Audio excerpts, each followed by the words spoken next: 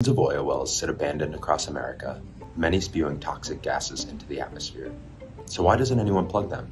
Meet Stacey Taruscio, a career oil and gas woman from Oklahoma who spent more than a decade scouting and drilling wells across the U.S. And like many in the oil business, she spent little time or effort following up on the fate of the wells she once owned. Today, Taruscio is trying to undo some of the environmental damage and make money while doing it. 2 years ago, she added the word solutions to her company name.